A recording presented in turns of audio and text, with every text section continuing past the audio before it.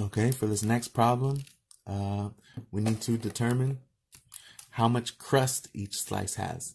So, by the amount of crust, they're saying we measure, if we were to use a measuring tape, how long, here, let me make sure it's on the paper here.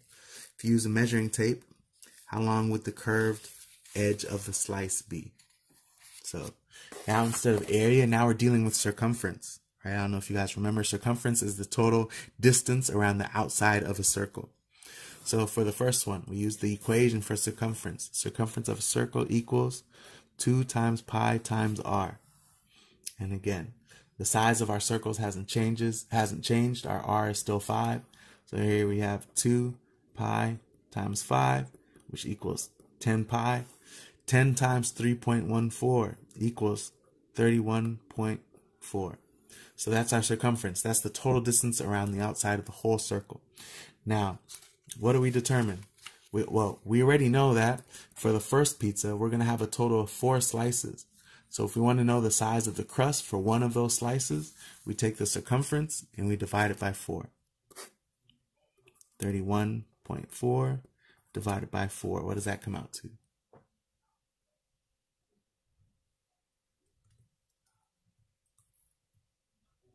That comes out to 7.85. That's the total length of the crust for our first pizza. Now let's go over to our other pizza, right? Our other slices, right? The pizza is the same size, so our circumference again is still going to be 31.4, right? That doesn't change.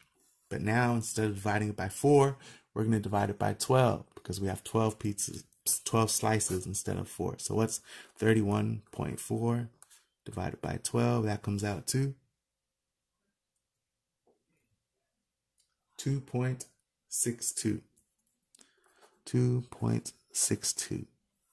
So when we have 4 slices in the pizza, the crust is 7.85 inches long. When we have 12 slices, the crust is 2.62 inches long.